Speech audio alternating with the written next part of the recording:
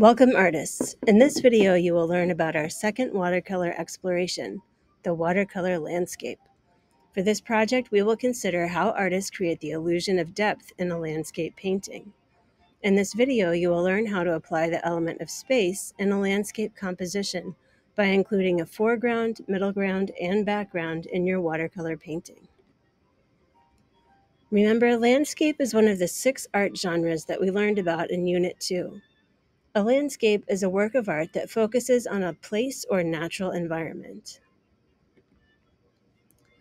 What type of landscape do you like?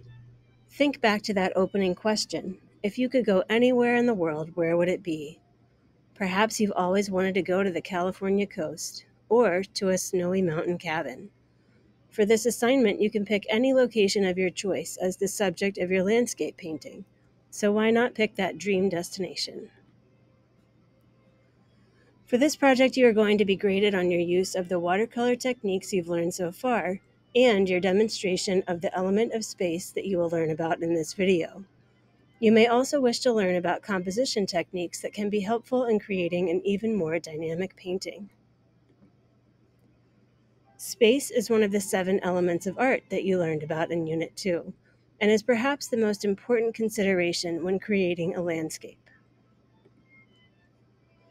While technically the word space refers to all of the area within a composition, including the area around, between, inside, above, or below objects. More specifically for landscapes, we want to think about how we divide up the space into foreground, middle ground, and background. Because paintings are created on a flat or 2-dimensional surface, artists divide the space into a foreground, midground, and background to help create the illusion of depth or 3-dimensionality. The foreground is the area closest to the viewer, the background is the area furthest away, and the middle ground is the area in between. Having all 3 layers makes for a more realistic landscape and makes for a stronger, more interesting composition. To create your own dynamic landscape composition, first make sure you use the YouTube videos to practice your watercolor painting techniques. Once you feel you have good control of the paint, choose a reference photograph of the landscape you would like to paint. Make sure your photo has a strong composition, including a foreground, middle, and background. Click on the link in the presentation view to see other tips for creating strong compositions.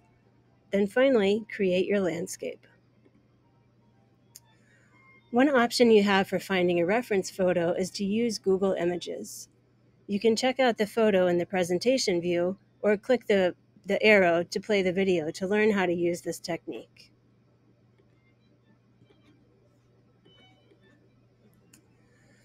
Make sure you copy these definitions on your note guide. Then have fun creating your own dynamic landscape composition. Have fun, and I can't wait to see what you create.